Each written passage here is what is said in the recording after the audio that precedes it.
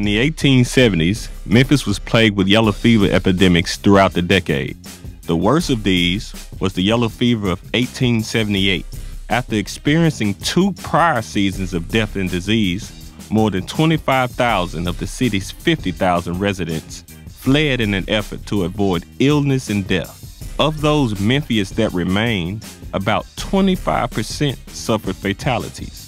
In the wake of the devastation, Memphis's economics regressed, leaving the city $6 million in debt. And in 1879, Memphis filed bankruptcy, losing its charter.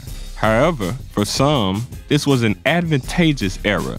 One of those individuals was a local black businessman named Robert Church Sr.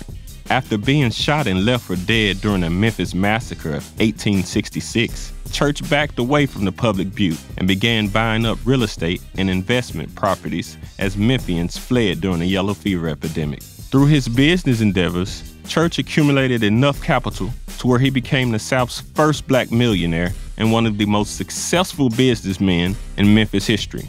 In 1896, Church purchased Memphis's first municipal bond, bringing the city of Memphis out of bankruptcy.